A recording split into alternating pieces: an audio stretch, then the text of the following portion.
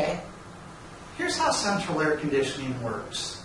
It circulates the air on the inside of the house. And inside the furnace, there's a unit that absorbs heat from that air. And then it transports that heat to the unit on the outside of the house, and it dumps it into the environment.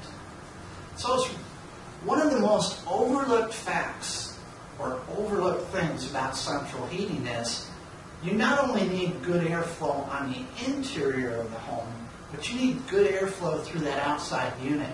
And a lot of people forget that that thing has got to get cleaned out.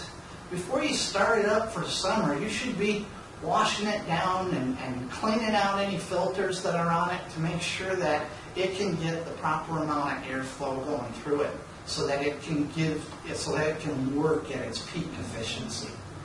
Now, that's the most overlooked factor of central air conditioning, making sure that that outside unit stays clean.